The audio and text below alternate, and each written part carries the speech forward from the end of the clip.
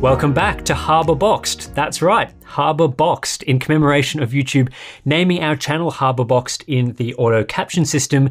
We have this brand new merch available for a limited time only. I reckon it looks, pretty awesome. It's available in t-shirts and hoodies, but it can only be bought for the next 2 weeks. That's it. So if you are interested, links are in the description below, and it is a great way to support us here at Unboxed to make all the videos and reviews that you're enjoying on the channel. So yeah, I guess that's the shameless self-promotion over. Let's get into the monitor review that we're going to be going through today. Something I haven't done on the channel for a little while now, but monitors are a bit piling up in my office ready for testing, so I think this one needs to get done. Today's review is of the LG 27GN750, which is one that I was particularly excited to receive. Many people following our monitor reviews will be aware of the LG 27GL850, which was the first of LG's 1 millisecond class IPS gaming displays. Now, it couldn't actually hit a 1 millisecond gray to gray average with usable overdrive settings, but thanks to LG's improvements to their IPS LCD technology, it was still the fastest 1440p IPS display on the market and a great buy for gamers. Well, the 27GN750 is using the same 1 millisecond class IPS technology, but bringing it to a new panel type. Instead of being found in a 27-inch 1440p 144Hz display, the 27GN750 brings a 1 millisecond rated response time to a 27-inch 1080p 240Hz panel. This gives us another option in the high-end 1080p monitor market, and one that, thanks to IPS, could be a really compelling buy. It's not the first 1080p 240Hz IPS monitor that I've reviewed though. That goes to the MSI MAG251RX, which is a smaller 24-inch design and uses a panel from AU Optronics. And to be honest, it performs really well, easily offering fast enough response times to keep up with the 240Hz refresh rate. So LG has their work cut out for them to offer a great super high refresh experience here, even with their known quality IPS technology. Aside from the main specs that we've been talking about, LG offers a fairly typical experience here, which includes G-Sync compatibility, aka adaptive sync, so this monitor works flawlessly with both AMD and NVIDIA GPUs. LG also touts HDR10 support, no VESA display HDR certification here, so this is a bit of a worthless inclusion. That's mostly because this is just an sRGB display, 99% according to LG's website, but nevertheless, unlike the 27GL850, it doesn't pack in a wide gamut. The 27GN750 is also priced quite competitively at just $400 US, which is typical of LG's current monitor lineup. This makes it cheaper than the ViewSonic XG270 and Acer XV273X, and around the same price as ASUS's attractive VG279QM, which I'm hoping to review soon. LG isn't in the outright lead here in terms of price, but luckily there are no red flags popping up just yet. As for the design, LG is sticking with their tried and true formula that they've been using throughout their Ultra Gear line for the last few years. I quite like it from a visual standpoint. It's not the most premium construction, as what you're getting is mostly plastic, but I think the simplistic black aesthetic with a few red highlights looks quite nice. Nothing crazy going on here. The focus is purely on that IPS display with decently slim bezels. There are some neat features here, including height, tilt, and pivot support, plus very easily accessible ports on the rear. LG doesn't tuck these away behind a plastic flap or along the bottom, they're just straight on the back and easy to access. 2 HDMI and a display port here, plus a USB hub and audio output, no built-in speakers here. My only real concern with the design is the stand is a bit wobbly for my liking, nothing outrageous, but the connection between the stand pillar and the legs isn't great, so it does have the opportunity to rock around slightly. A non-issue if you're not touching the monitor, but it does feel a bit cheaper than I was expecting. The on-screen display, as with most Ultra Gear monitors, is controlled through a directional toggle along the bottom edge of the screen. I quite like LG's OSD layout. It's easy to navigate, has all the relevant information viewable at a glance. There aren't a ton of crazy features in here, there's a few crosshairs, black modes and so on, but it's quick and it's well put together. One question that tends to bob up when reviewing high refresh monitors like this is, do you really need 240Hz, and is it an upgrade over 144Hz? Well, having reviewed a few 240Hz monitors lately, I'm becoming more accustomed to the improvements in clarity and motion handling that 240Hz provides over 144Hz. So to me, I'd say there is definitely improvement. Not as much as the gain from say 60Hz to 144Hz, but playing games on a 240Hz display like this feels extremely responsive, and you could even say the same for desktop applications. Of course, in most circumstances, you will need a powerful PC to hit 200 plus FPS at 1080p in many titles, so make sure that you have a fast CPU in particular to avoid CPU bottlenecks to get the most out of this sort of monitor. One other thing to mention, and I'm sure this has appeared in the comments, is the pixel density of this monitor. 27 inches of screen real estate, but just a 1080p resolution isn't the highest resolution or sharpest experience going around, and I tend to feel 27 inches is slightly too large for a 1080p monitor these days. I tend to prefer more around that 24 to 25 inch size at this resolution. It's not bad for gaming or anything like that, especially when the refresh rate is so high, but for general desktop use like web browsing, I feel the pixel density and resolution is a bit of a constraint. Now let's take a look at the all-important response time information, starting with the 4 main overdrive modes included. At 240Hz, the off mode does reveal quite decent stock response time numbers for this IPS panel with a 6.1 millisecond gray to gray average. This is faster than a lot of IPS panels with overdrive, so yeah, we're off to a good start. The normal mode manages to improve performance quite nicely over the off mode with no appreciable increase to overshoot. A 4.42 millisecond gray to gray average is good, allowing for 82% of transitions to fall within a reasonable tolerance of the refresh window. I think a lot of people will be happy with this mode, but we can do one better. Using the fast mode, we get a marginal improvement to a 3.79 millisecond gray to gray average, still with no significant gains to overshoot, so this is the best mode to use for high refresh 240Hz gaming. With 95% of transitions complying with the 240Hz refresh rate, what we're left with is an IPS monitor that is truly capable of refreshing at 240Hz with a 1080p resolution. Like most of LG's recent 1 millisecond class monitors, they essentially cheat to list this as a 1 millisecond monitor. I was able to achieve a 1.9 millisecond gray to gray average using the faster overdrive mode, with some transitions below 1 millisecond. The level of overshoot here though is very high, with an average error of 38% and with 55% of transitions exhibiting serious inverse ghosting. Despite hitting 1 milliseconds or thereabouts, this mode is unusable due to the bright trails it produces in practice. So now we know that the fast mode is the best to extract maximum performance at the highest refresh rate allowed, but which mode is the best to use throughout the refresh range? After all, this is an adaptive sync monitor, so refresh rates will fluctuate in games and could sit in different ranges depending on what you're playing. Having consistent good performance across the refresh rate range is important to account for this. Flicking through the fast mode shows that overshoot begins to become apparent at around 144 Hz. It's not terrible at this stage or anything, but when delivering a 3.78 millisecond gray to gray average at this refresh, a bit of overshoot creeps in. The monitor still performs well at 120 Hz, but it's at 100 Hz where we start to see noticeable inverse ghosting. Performance remains fairly consistent in the fast mode at just below a 4 millisecond response time average, but 120 Hz is around the usable limit for this mode. Below that, at 85 Hz, 60 Hz for example, inverse ghosting is noticeable, so I'd no longer recommend this mode for lower refresh rates. However, the normal mode performs really well across the entire refresh range. Even at 240 Hz, we're still getting a 4.4 millisecond gray to gray average, which is just 17% slower than the fast mode. But with the normal mode, overshoot only becomes noticeable at around 85 Hz, not 144 Hz, and even at 60 Hz, inverse ghosting isn't much of an issue. Meanwhile, response times fall between 4 and 4.5 milliseconds for the most part, which is great for an IPS display. This leads me to make two main recommendations for gaming with the 27GN750. If you'll be playing mostly at high refresh rates, above 144 Hz in competitive shooters and that sort of thing, I'd use the fast overdrive mode. If you want to game at lower refresh rates or want a single mode that handles the entire adaptive sync range the best, I'd stick to normal. How does the 27GN750 stack up to other 1080p and high refresh panels? Looking at peak performance, so best overdrive mode for the highest refresh rate, LG's new fast IPS offering holds up well. It's faster than a TN monitor like the Pixio PX5 and also manages to slightly outperform the 27GL850. However, it doesn't quite deliver the same performance as the current generation of 0.5 millisecond class TN panels like you get in Gigabyte's Aorus KD25F. Here the KD25F is about 20% faster with the same excellent overshoot handling. One of the bigger battles is between the 27GN750 and the MSI MAG251RX, the two 240Hz IPS monitors that I've tested, one with an LG 27-inch panel and the other with a 24-incher from AU Optronics.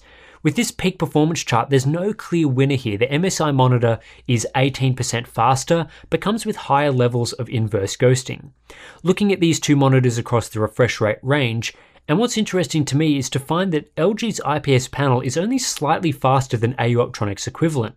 When looking at the normal mode with the LG monitor versus fast with the MSI monitor, in those middle refresh rates, the 27GN750 only ends up 5% faster with slightly better overshoot handling. It is, however, superior at higher and lower refresh rates, so the 27GN750 is somewhat faster when comparing these two modes. LG does have a slight advantage in that its quicker overdrive mode, in this case fast, is better than MSI's mode called faster.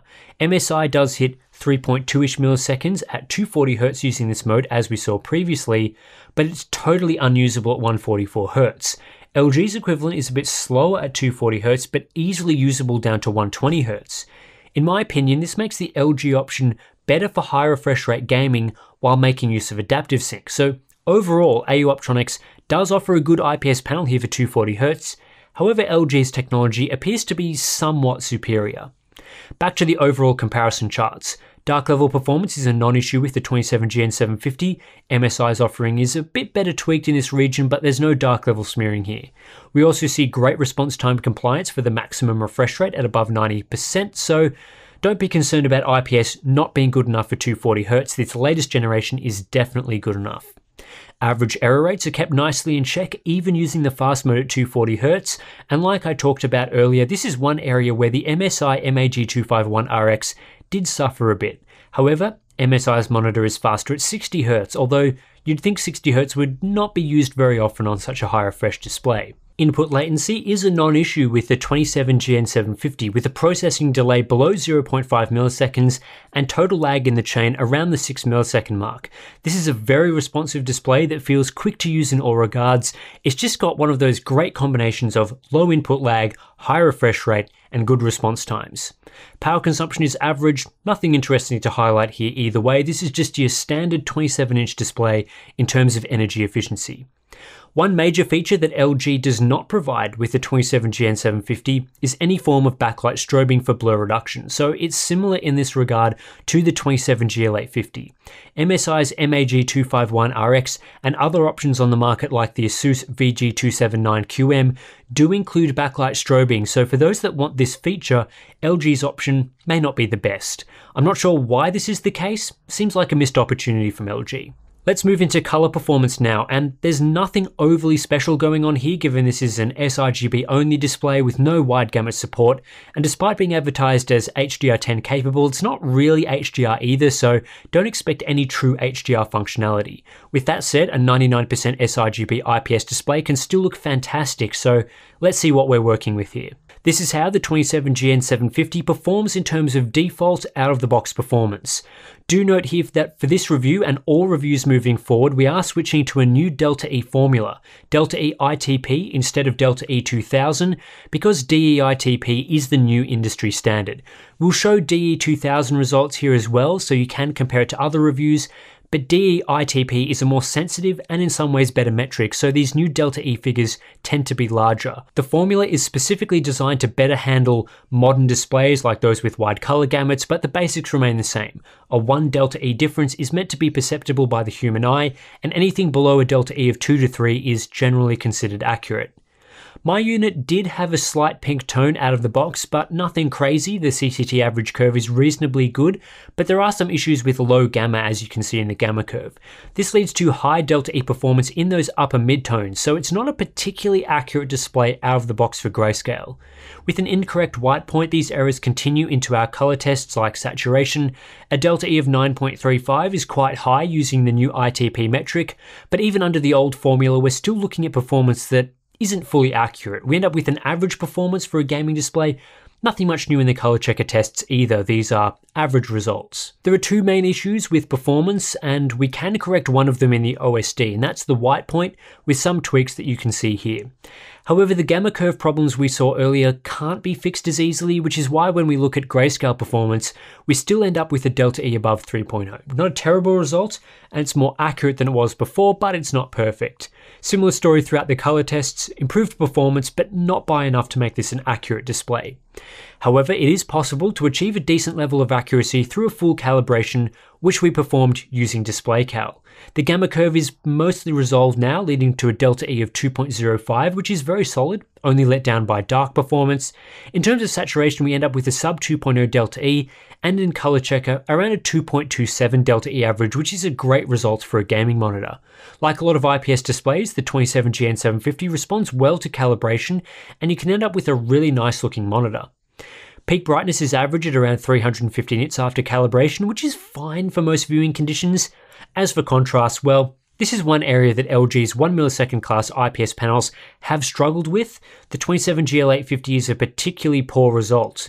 The 27GN750 isn't quite as bad as the 27GL850, but with the contrast ratio below 900 to 1, black levels and contrast are still a weakness for this type of panel. In particular, you can see AU Optronics equivalent near the top of the charts in the MAG251RX, which produces a 40% higher contrast ratio, more in line with what I'd normally expect from a modern IPS. Viewing angles are very solid though, so if you're tossing up between this and a 240Hz TN panel, generally you can expect similar contrast ratios but better viewing angles with the LG IPS option. Uniformity was also outstanding with my review model, well above average, although IPS monitors do tend to be pretty strong in this area. All up, I think the LG 27GN750 is a pretty good monitor. While I have my reservations around 1080p monitors at 27 inches in size specifically, if that's what you're after, LG is treating you to excellent performance combined with generally solid colors. I'm very happy current IPS technology allows for such a combination of super high refresh rates and a great viewing experience. A few years ago, you just wouldn't get a good experience out of a 240Hz IPS display, but now it's finally a reality. The 27GN750 provides performance just one step behind the best TNs on the market right now, easily delivering 4 millisecond response times on average, with this particular model being capable of those speeds across the entire refresh range. You can even push it faster than that at the top end, which gives a clear and responsive 240Hz experience. Given that the 27GN750 also packs in a decent color experience, especially when calibrated, along with fantastic viewing angles and uniformity, I'd much rather buy this sort of 240Hz display than a TN equivalent, even if the TN ends up 20% faster. Personally, I think that small speed trade-off is worth it when you gain a lot in the color department, especially when current pricing doesn't make the IPS version more expensive. There were some interesting findings to come out of this testing in particular. One is that while the LG 1 millisecond class IPS panel is faster than a similar offering I tested from AU Optronics, it's not that much faster, so in practice you'll end up with a pretty similar experience whether you go with the 27GN750 or a high quality AU Optronics alternative like the MSI MAG251RX. LG doesn't have as much of a lead in this 1080p 240Hz market as they do in the 1440p market with their flagship panel. And while performance is undoubtedly very strong here, giving us the best response times has led us to a few trade-offs. Once again, we have unimpressive contrast ratio, so the 27GN750 isn't great for those that game in dark rooms. LG has also neglected to offer backlight strobing. Both of these concerns make an alternative with the AU Optronics panel potentially a better choice. Given the 27GN750 is priced at $400, which is quite competitive with other models with similar specs, it's hard to definitively say whether you should buy this or buy something else. It really comes down to what you want, what you're after in a monitor, what you're going to do with it. If you want the best performance, get the 27GN750. If you want backlight strobing, or you need better contrast, or if you aren't a fan of the size, then there's a few other decent options available. I'd personally lean towards the MSI MAG251RX because it's a bit cheaper and has backlight strobing, but that recommendation might not be right for everyone. And that's it for this review of the LG 27GN750. Hope you all learned what you needed to learn about this monitor, and you can now make some good decisions about buying some 240Hz 1080p displays. I actually really like this latest generation of IPS options. It's really nice that we're getting this IPS technology available to push up to those really high refresh rates. Hopefully this means that we'll get those 1440p 240Hz monitors soon, which I'm expecting to also be quite compelling for those that want a nice high-end option. As always, you can support us directly on Patreon if you are interested in things like our display profiles. The ICC profile that we made for this monitor is available over on there, so check the links in the description if you want to sign up to that and support us. Of course, subscribing is another great way to support us, just so you can get all of our content in your inbox.